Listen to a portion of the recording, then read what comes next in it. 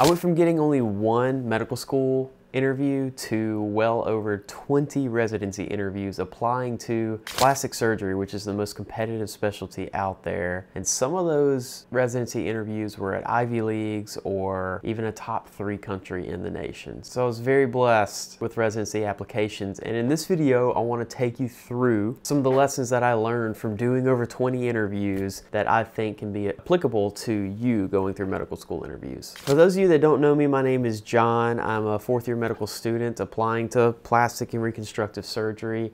I'll talk a little bit more on this channel about why that was the decision that I made, but I'm going to wait until after match day, just out of respect for the programs that are considering taking me on as their intern. So let's go ahead and talk about the why medicine question that I know that you're going to get. You're either going to struggle to write about it in your personal statement, or you're going to struggle to answer that question whenever they ask you that in interviews. My biggest piece of advice is whenever you write your personal statement, just use that as the prompt, okay? And then your answer doesn't have to be like some superfluous thing, or you know, something crazy happened to your brother whenever you were growing up and all that stuff. Like, you don't have to dig down that deep. What you do have to do is find the true correct answer for why you want to pursue medicine or why I wanted to pursue plastic surgery. And then you have to articulate that in an interesting fashion. So honestly, the reason that you want to pursue medicine is probably multifaceted. It's, you know, it is a job where you get to help people, and that's cool. It is a job where you make a lot of money, and that's cool. It is a job that has like some noble aspects and some social recognition and things of that nature, and all of that plays into it. And the people that you're talking to, they feel all of those factors as well. So you don't have to look for something crazy unique. Just find a way to articulate it well, because the thing is, if you are finding a fancy way to say, I like to help people and I like sciences, then the person that's interviewing you is going to think, oh, well, that's kind of what I like too. Like, I like this person because we agree on this. So don't look too deep to answer that why medicine question. Just look for experiences in your life and stories that you can tell that reinforce why those are important to you. And whenever I'm in an interview, anytime that I know I'm about to say something that's pretty cliche or not unique, I will literally preface it. I will say, this is not unique. I like plastic surgery because of X, Y, and Z, but, and then I start putting my stories in, and then I start drilling it home, because what they're going to hear is they're going to hear the applicant saying, I acknowledge the things that you like about plastic surgery, and I like those too. Here's why I like them. So for the why medicine question, write that as your personal statement prompt, and then just be able to tell that story quickly in an interview. Just be able to tell your personal statement story essentially in 2 minutes, and that's it. That's how you answer the why medicine question. It took me a long time to figure it out, but that's it. The second biggest piece of advice that I think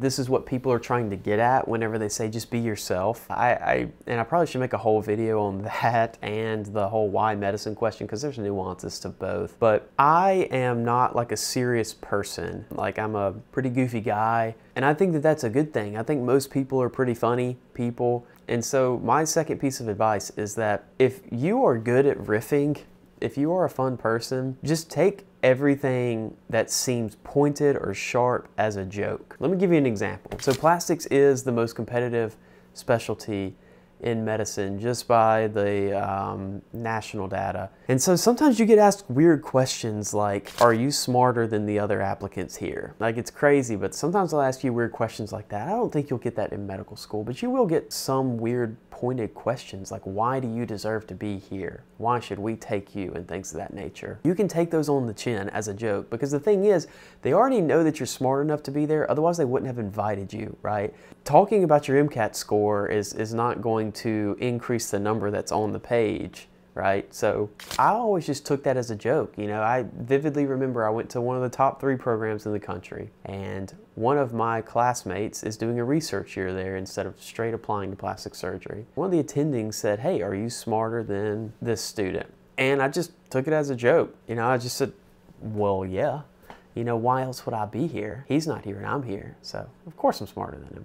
Just take it as a joke, right? Because they're just trying to see if you can riff, right? They just want to see if you're a fun person. That's the purpose of an interview, is to see if you're personable and you're not going to be a weirdo. And that kind of leads me into the point 3 that I picked up at interviews. You know, you'll hear advice from people, especially for residency, that will say, you know, you'll ask for residence advice and attendings advice, like what should I do at this interview, how should I behave, and things of that nature. And they'll say, just be normal. And your first thought process is gonna be, everybody's normal. Like that's what normal is. It's just like the average person, right? And what you're gonna see is that people are not normal. Some people are weird, and you just don't need to be one of those people. So just like relax.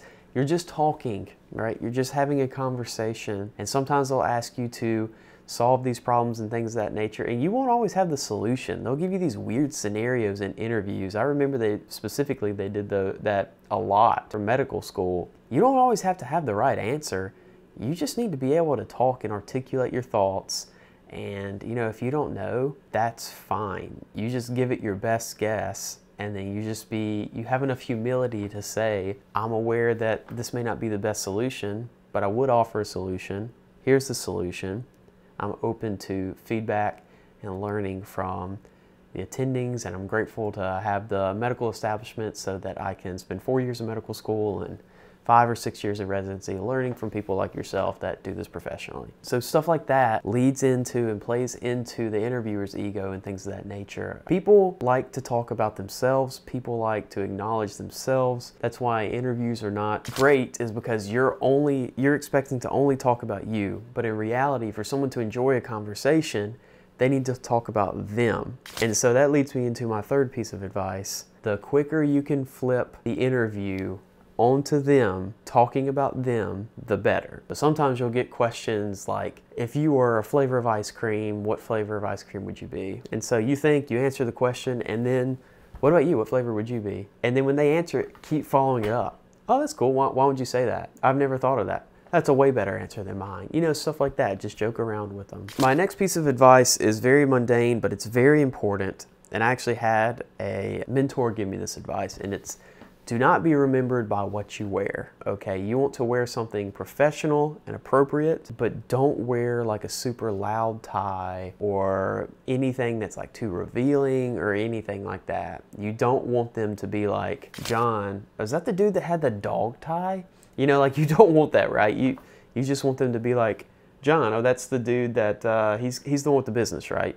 You know, you want them to be remembered, but you want to be remembered by the good things that you have, and not necessarily like, oh, he's a bold dresser, right? Don't be remembered by what you wear. Dress professionally. I think the only place that you can accent really as a man, I don't know for females, but as a man, like the only place you can accent really is socks. And I wouldn't wear anything too crazy for socks. Like, for instance, I have these socks.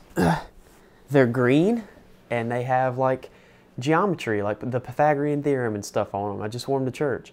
I wouldn't wear them to an interview because they're green, right? It could be seen as too loud, but I have some black socks that also have like Newton's second law and things of that nature on them, and I wear those because if someone says, oh, you know, physics socks, then I can lead into a conversation of, you know, you can make a joke about like, I never go anywhere without Newton's second law.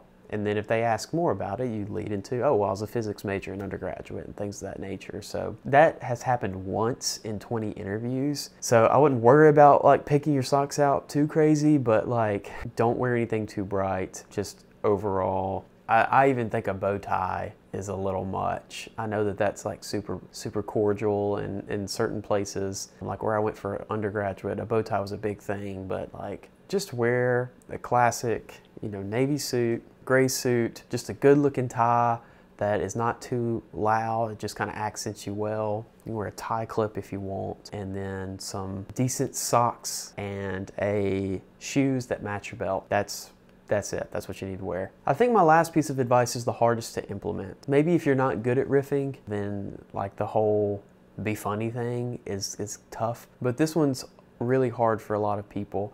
And it's that you have to be confident, you have to sell yourself. And I didn't learn this until halfway through my interviews, just how confident or just how appreciative institutions are of you being confident. And it wasn't until I was interviewing at one of the big universities in North Carolina, and they asked me, it was at the end of the interview, and one of the assistant program directors asked me he literally said, pitch me, sell me on why you should be resident. We have 400 applicants in 2 spots. Why should we pick you? And so I spoke specifically about the unique things of my application. I briefly touched on the qualifications of, you know, I have a really good step 2 score. I have all of the honors that you can get in medical school and things of that nature, which he already knows this. This is on my application, right? But I want to acknowledge it so I can frame it in his mind like he's smart enough to handle it. And then you go into what's unique about you. You go into your pitch and end it with a confident statement. I can't remember exactly what I said to him. I essentially said, you can look at all of my criteria and you see that I have a great step score. I've won every honor that's applicable and possible in medical school. So you know that my floor is an excellent surgeon, but because of X, Y, and Z, this is where you insert your like unique factor, which for me is that, you know, I'm bold enough to start a business, run a business in medical school. I have patents, I focus on innovation and things of that nature. I told him that I have the highest ceiling of any of the students that are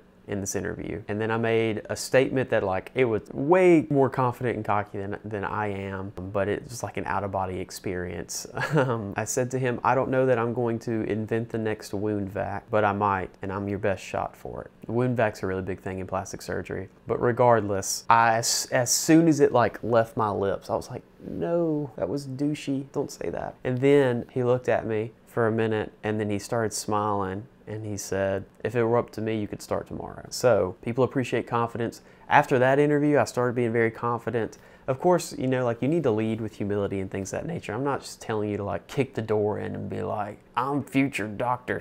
Phillips and I'm God's gift to your program. Like you don't need to do that, right? Because that's just wrong. But if you're good at something, you need to make sure that they know that, because they're gonna put you up on a PowerPoint and you need somebody in that audience to stand up and say, this is our gal or girl or guy, this is who we need in our program. And then people are gonna say, why? And they're gonna say, because this individual is exceptional. We know that they have the accolades and the achievements to complete the rigors of this program, but here's what they can do. So you want your interviewers to be selling you, and the only way for them to sell you is if you sell them. And you have to speak with conviction. If you want somebody to believe you, whenever you go in there and say that you want to be a primary care physician, you better speak with conviction about it. You better have thought about it. You better have stories and examples that can speak to it, but you've got to speak with conviction, because otherwise you're just going to blend in. And the thing is, at this level, everybody is super, super smart. Everybody is capable. Most of the people that get an interview in medical school would do just fine if they got accepted into medical school.